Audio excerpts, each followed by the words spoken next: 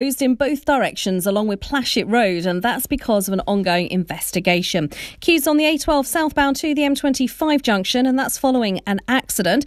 In Tolworth, it's very busy on the Kingston Road going northbound to the Tolworth roundabout at the A3 junction, and that's because of a burst water main. Very busy on the A1M southbound to junction 7 at Stevenage South. Now, there was some debris over the motorway. All the lanes are open now, but it's still slow. And on the underground, there are minor delays on the Hammersmith and City Line. This is LBC.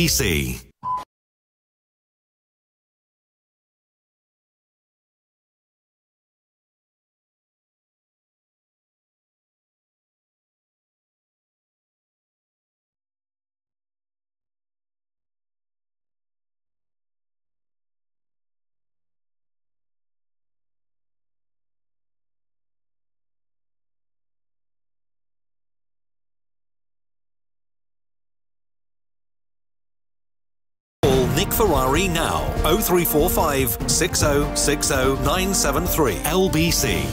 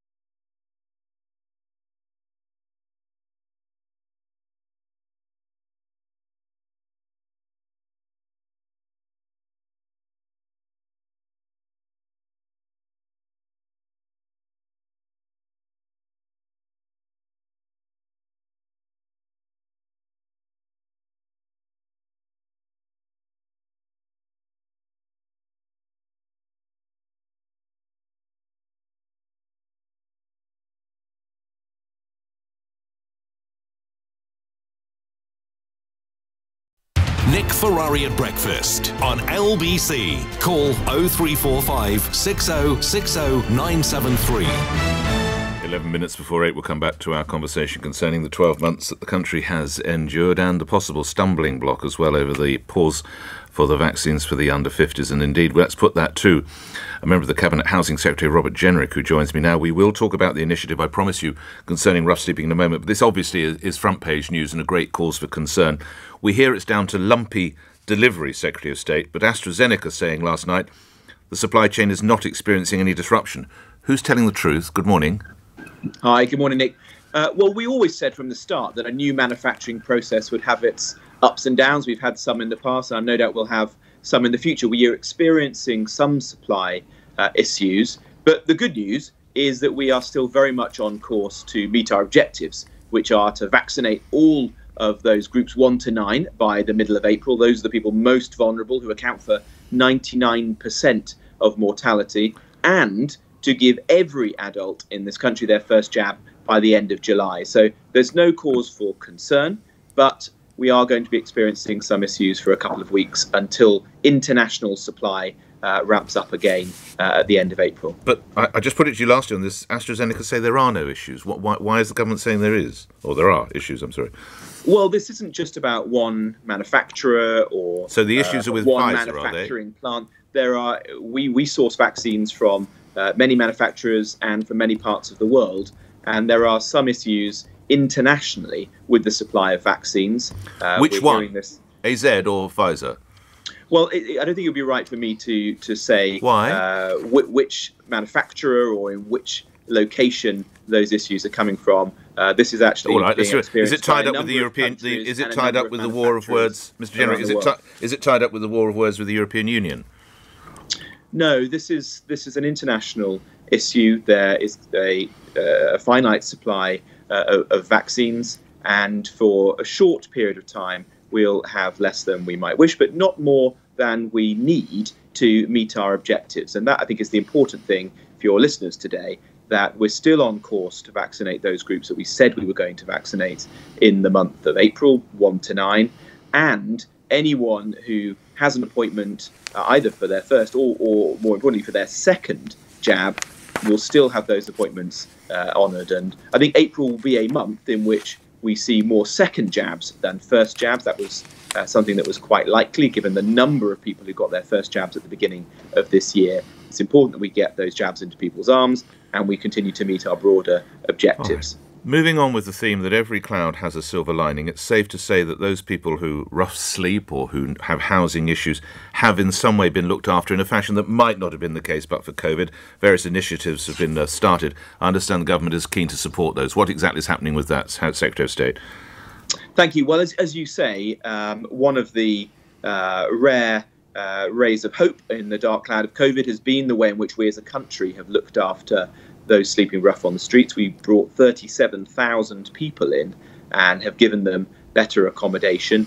The vast majority of those people have now moved on from the temporary accommodation like hotels and B&Bs that they were put in at one point and are now in move-on accommodation, the private rental sector, or good quality long-term social housing. Today we're announcing further funding so that over this Parliament we'll invest in 6,000 homes specialised in supporting rough sleepers. And so not only will they be homes, but they'll have wraparound care for the other needs of those people, like substance abuse and mental health concerns, so they can begin to rebuild their lives. Because we want to take advantage of the position we find ourselves in today, which is relatively low levels of rough sleeping, and ensure that we don't slip back and that we actually build on this, and so we can meet our broader objective, which is that nobody should have to sleep rough on the streets of this country, and that we have rough sleeping at its lowest possible level by the end of this Parliament. Staying with the impact of COVID on the housing market, Secretary of State, you'll be aware that last week the ban on evictions was extended now till the end of May or the beginning of June for commercial evictions. If we come with residential, there are landlords now who are virtually at their wits' end. They've had no money, in some instances for 2 years, if not more. They still cannot evict tenants who are breaking the law and not paying the rent. Why is this government supporting that illegality? Well, we've tried to strike a balance between... Where's the balance? Well, the balance is that we've had a ban on evictions and bailiff activity during lockdowns, yes, when we didn't want to see people being asked to leave their home and finding it very difficult to find alternative accommodation. I've got that bit. That I'm leads looking to forward to the homelessness balance. and rough sleeping and needs to be avoided. Right. But we're also ensuring that landlords, particularly smaller ones, as you say, can be in a very difficult position, can take action in the most difficult circumstances. No, but that is only an antisocial and events which are very rare, Secretary of State. It's not just antisocial behaviour. If an individual is 6 months in arrears with their rent, then a landlord can also take action. And so we've created a number of circumstances, egregious situations, where if you're 6 months behind with your rent, if you've been responsible for antisocial behaviour, if you're an illegal immigrant, if you're a domestic abuse perpetrator, if there's fraud, a number of different circumstances. In those situations, then a landlord can take action and can get that tenant out of the property. And I think that's absolutely right. But not very quickly. Are you saying 6 months? Are you sure of that? 6 months not paying your rent, they can then get that person evicted almost immediately? It's 6 months rent arrears will then enable them to begin the process. And so then they would obviously. But you can't get bailiffs to make personal attendances. Serve a notice, and there would be a notice period beyond that. But bailiffs can't get access to properties currently. Well, they can't because we're at this stage of the roadmap. So we chose that during lockdown, when we're asking people to stay local, not to move around, that we shouldn't have bailiffs asking people to leave their homes. But as soon as we move into the next phase, or beyond that in the lockdown, or in the roadmap out of lockdown rather, then people will be able to do that kind of activity. Staying with housing issues, it seems a ping-pong is on between the House of Commons and the House of Lords over the fire safety bill. The Lords voting again to protect leaseholders from having to pay any cladding costs, which could protect thousands of people, of course, from potential bankruptcy. Do you support the Lords? No, we don't think this is the right way forward. People should go bankrupt. We announced a plan earlier in the year, which is backed by over £5 billion of taxpayers' money. And this ensures that nobody in a high-rise building should ever have to pay for the removal of unsafe cladding. That will either be paid preferably by the people who got us into this situation, the developers, the builders, or their insurers, or if that's not possible, it will be paid by the taxpayer. Then on lower rise buildings, we've created a heavily subsidised financing scheme, which means that nobody would ever need to pay more than £50 a month, and in many cases a lot less than that. We've talked about these figures before. You're going to tell me that £5 billion covers everything? It covers all the cladding on high-rise buildings. And it covers the whole issue, because the most conservative estimate is around 11, isn't it? 11 billion. Well, I don't know. I haven't seen a figure of £11 billion. You previously quoted a number to me that the House of Commons Select Committee had produced.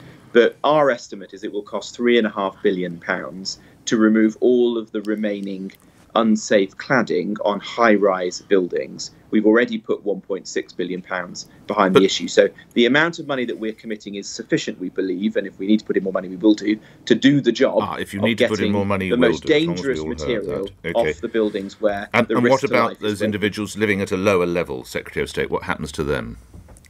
Well, for those, and remember that the risk is less there, and in many cases they won't need to take the cladding off at all, because we want a sensible risk-based approach to be applied here. But for those leaseholders, they'll be able to use our financing scheme, which is heavily subsidised. It will cost billions of pounds depending on the uptake itself, and this will mean that you'll never need to pay more than £50 a month towards the cost of the removal of unsafe cladding. And I appreciate that that's an imposition. That's something that nobody would want to have to do, but for most homeowners that will be something that is affordable and is a fair balance between what the taxpayer will have to cover and what the homeowner, the leaseholder, has to pay. Lastly, I don't know whether you have in sight a possible summer holiday. Many of my listeners possibly do. There's said to be £50 billion sitting in people's bank accounts, desperate to get away for a break. Will there be summer holidays out of this country, in your view, Secretary of State?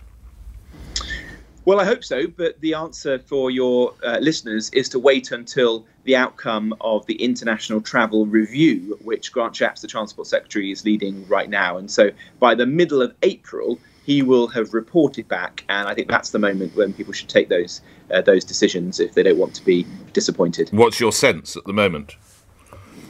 Well, I think you're going to have to wait for that. I mean, I hope to. What will inform your colleague? What will I'm going to be going on holiday within the UK. Are you? Yes. But I think if you want to travel abroad, it's absolutely key that we don't speculate and that you wait to see what the outcome of that. That's very is. fair. But what will inform Mr. Shapps? Lastly, what are the dynamics or the science? Or what will he be looking at?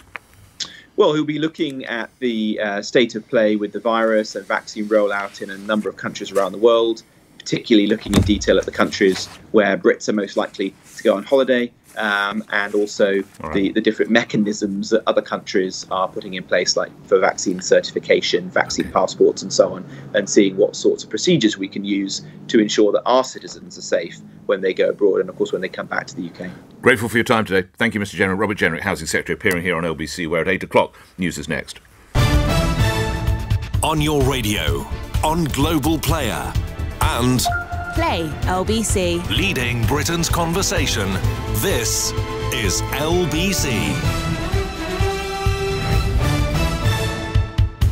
From Global's newsroom at 8 o'clock, the under-50s are facing a longer wait before they're eligible for coronavirus vaccinations. NHS England has warned of a month-long significant reduction in supply starting at the end of March. But both Pfizer and AstraZeneca, the two suppliers for jabs in the UK, have denied they're facing any problems. Linda Bald, a professor of public health at the University of Edinburgh, says it's believed a delayed shipment from India is to blame. There's 5 million doses they were due to ship. So